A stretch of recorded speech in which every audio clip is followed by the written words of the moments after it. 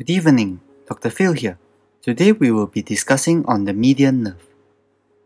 Anatomy. The median nerve arises from the brachial plexus. Its fibers originate from C5, C6, C7, C8, and T1. The lateral head of the median nerve arises from the lateral cord, which arises from the anterior divisions of the upper and middle trunks. The medial head of the median nerve arises from the medial cord, which arises from the anterior division of the lower trunk. At the axilla, it lies lateral to the axillary artery. At the arm, it enters the arm from the axilla at the inferior margin of the teres major. It descends medially between the biceps brachii and the triceps brachii, and it lies lateral to the brachial artery.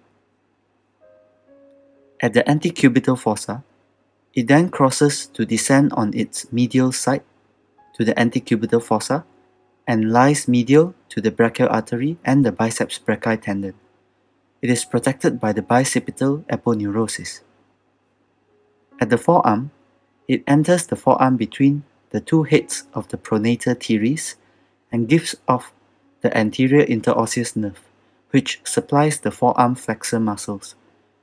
It courses between the flexor digitorum profundus and superficialis.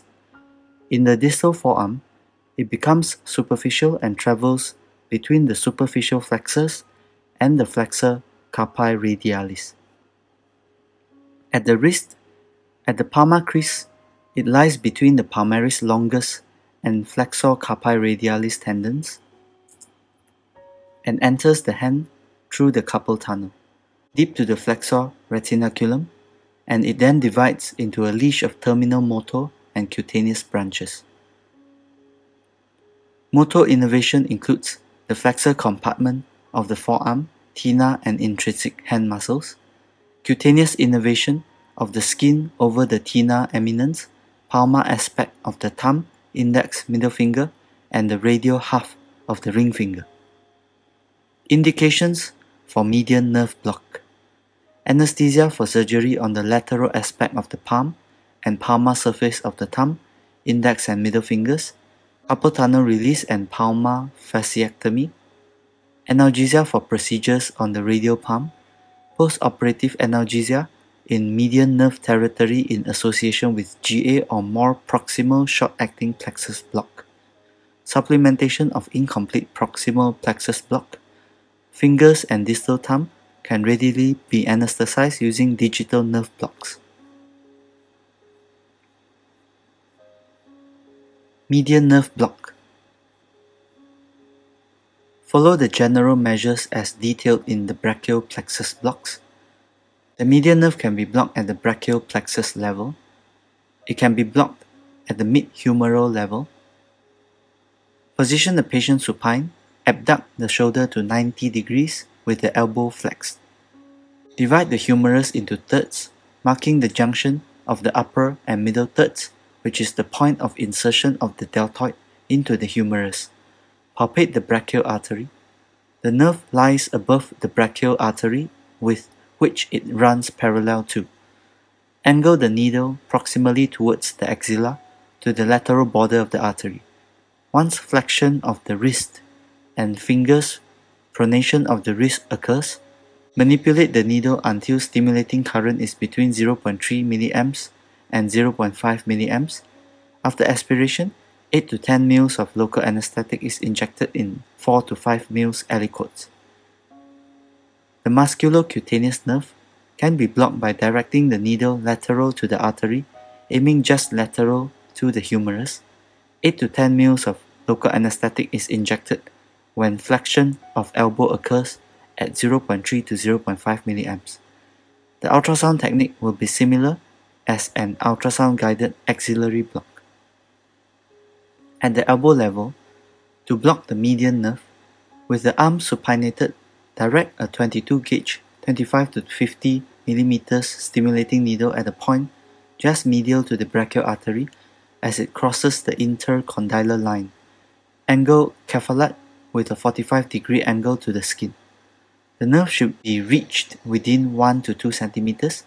Finger flexion at 0.3 to 0.5 mA is sought and 5 mL of LA injected. Ultrasound technique. Using a high-frequency linear probe placed at the elbow crease, the median nerve is an oval hyperechoic structure medial to the brachial artery. Use an in-plane approach and surround the nerve with 5 mL of LA. In the mid-forearm, the nerve can be traced upwards from its position on the volar surface of the wrist using ultrasound guidance.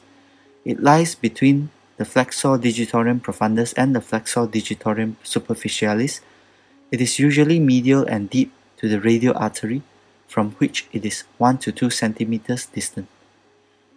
At the wrist, insert a 25 to 50 mm short bevel needle perpendicularly on the lateral side of the palmaris longus tendon, 2 to 5 cm proximal to the distal flexor crease of the wrist, or medial to the flexor carpi radialis tendon if it is absent.